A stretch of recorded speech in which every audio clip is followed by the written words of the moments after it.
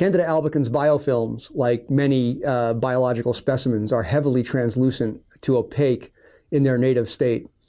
In these protocols, we show that using clarification methods, the internal structure of fixed intact biofilms can be imaged by optical sectioning microscopy.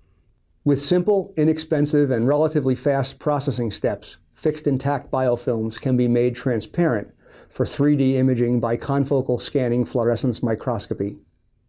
Demonstrating this procedure today will be Katie Lagree, a postdoctoral researcher here, and myself.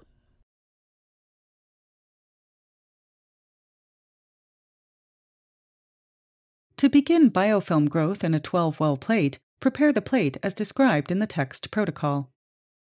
Place the plate on a 60 rpm orbital mixer in a humidified 37 degrees Celsius air incubator for 90 minutes to allow time for cell adhesion.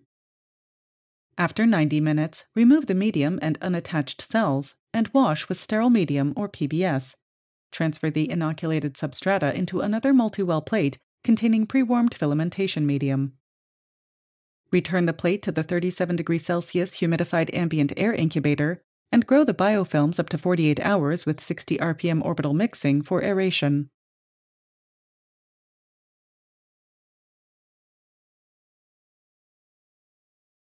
Retrieve the 48-hour plate from the incubator and remove the culture medium from each specimen. Replace the medium with PBS and incubate for several minutes to dilute away serum proteins. After removing the PBS, refill the wells with fixative. Sufficient fixative volume should be added to each dish to immerse all biofilm growth, including any on the inner